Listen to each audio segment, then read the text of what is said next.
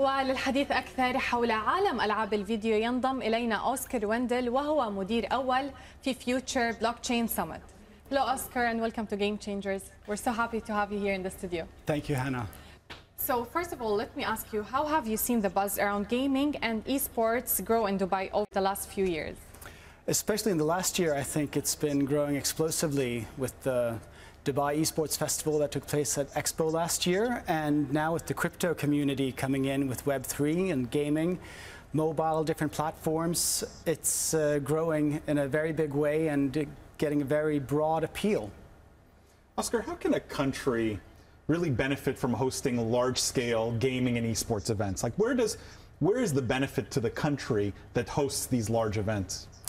I think that gaming really appeals to all kinds of new audiences, and everyone is curious with the new types of games that are coming on with mobile and not just the esports.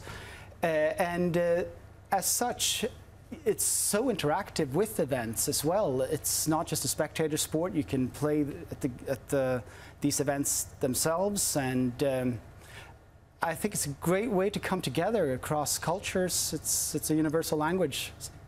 So, in your opinion, Oscar, how will gaming feature at GITEX this year? Well, I look after a part called the Future Blockchain Summit, where we're really concentrating on the Web3 community and crypto and metaverse. So there we're going to have a stage, we're going to call it the Gaming Colosseum, and bring in the esports and entertainment with fashion from the US, having a fashion show with music and creators and parties. So it's going to be a lot of fun this year. So in your opinion, why the region is so interested in video game industry? You think it's the future? Oh, no doubt. That's undeniable. It's just how much of the future will be taken up by gaming. But do you think having gaming as part of a forum like Future Blockchain Summit or GITEX, do you think this solves one of the problems of at least making gaming relatable to the mainstream? Like, does it help address some of the preconceived notions around gaming, maybe some of the negative ones? Yeah, absolutely. I mean, I think with esports events, it tends to appeal to a certain subset of mostly men, I suppose.